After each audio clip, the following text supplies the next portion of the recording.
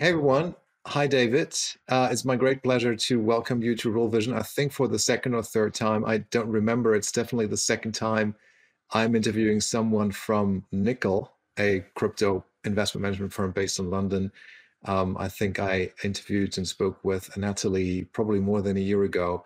But before we get going, my name is Moritz Seibert. I'm the CIO of Exponential H Investment Management, a crypto investment management firm just like yourselves, maybe with a different angle. And before we get going, David, give us a little bit of a background about yourself. What do you do at Nickel? What fund do you run? How did you get there? Just, educate the audience as to what it is that you do. Yeah, with pleasure. And thank you very much for having me. This should be fun. My name is David Fauchier. I'm a PM at Nickel. Nickel Digital is a London-based crypto-focused asset management firm regulated here by the FCA. And we've run a number of different products, one of which is a multi-manager, multi-strategy fund, which I'm the PM of, called Diversified Alpha. And previous to this, I ran a fund of funds in the crypto space and have been in crypto for quite a while now. Well, what does for quite a while mean? I mean, when did you like 2009, 2010, like the Genesis block type of time frame, or when did you get down the road? 2008, like everybody else. First started looking at researching and buying your first Bitcoin and all of this in late 2012. So it's going to be a decade. Yeah, yeah. It's 2013 for me. Time flies. I always joke. Yesterday, I gave a presentation here in Munich. People were asking me, when did you get involved in cryptos? And I was like, well, 2013. I bought the first Bitcoins because you could really easily afford multiple coins back then. But that doesn't really mean a lot because, as soon as the thing made, 2x, 3x, 4x, you feel like a rock star and you have to get out of the thing and realize the gains. Now, with the benefit of hindsight, you would have done it differently. But anyway, hey, let's speak about Nickel. Let's speak about your fund. I'm running this series on, interviewing some of the most exciting crypto hedge fund managers in the world. So I rank you among them.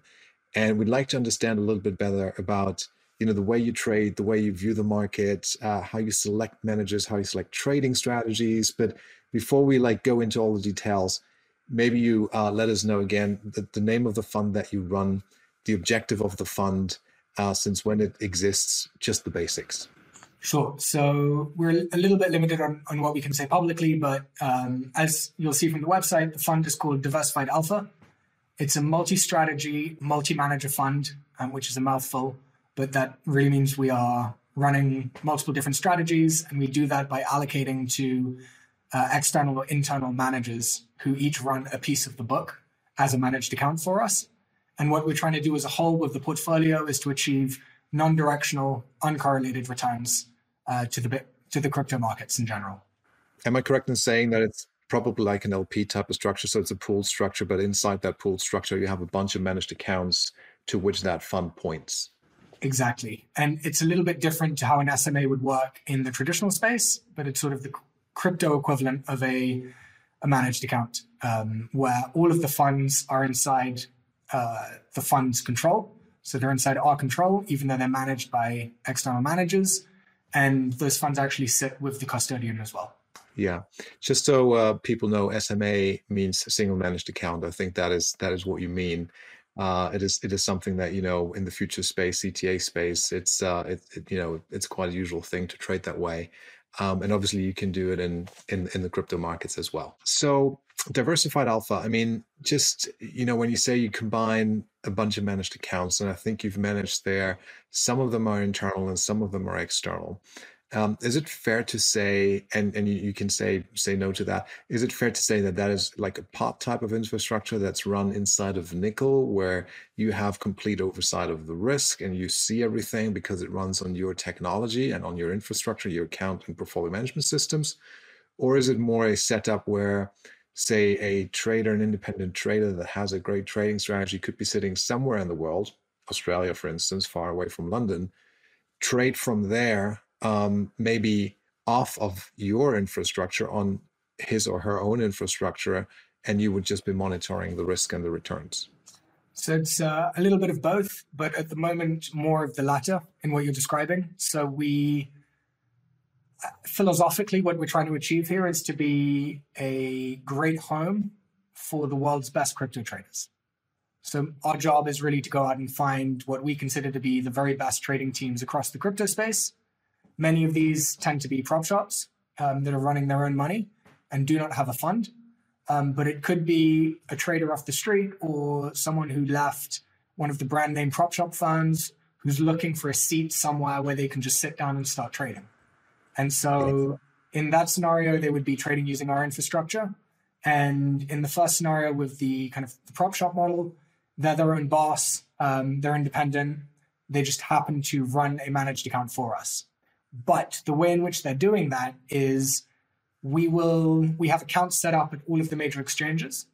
And once we've gone through the due diligence process with the manager and we like the manager, they tell us where they want to trade. And we'll set up sub-accounts for them across these different exchanges and give them access to the sub-account.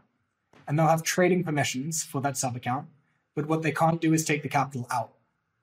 What this allows us to do is also to plug into those same sub-accounts with our own APIs and connect that back to our proprietary risk systems. And from those, we're able to see for each manager and their trading, everything that they're doing in real time, and therefore monitor the risk in real time across P&L, exposures, correlations, whatever we would like to kind of compute, because we're seeing all of the positions we can. That's clever. Yeah, there's kind of a two-part benefit to that. The first is from the risk side. Style drift is a real risk. And when you invest into a fund, you're investing somewhat blindly. You don't really know what's going on month to month inside the fund. Whereas here, if they start stepping out of line, trading a new instrument, doing something that they're not supposed to, we can pick that up immediately. And so from the risk perspective, if there's a risk breach, a style drift, something like that, we can pick up on it. We can cut the manager. We can take the accounts over. And then from what I kind of think of as a right tail perspective, being able to see the managers trading in real time, I think allows us to have much deeper and richer conversations with those managers as we continue that due diligence process post the first investment with them, because we can see and understand what they're doing much better and get more comfortable with it. And I think it basically makes for a more kind of interesting manager conversation than a more kind of one-way conversation if we were invested in the fund and we're asking them to report back to us what they did and how it went. Hey there, revolutionaries. Thank you for tuning in. For more content like this, head over to realvision.com/crypto and get unlimited access to the most brilliant minds in finance and crypto. Join our community of lifelong learners for exclusive access, unparalleled education, and unbiased insights.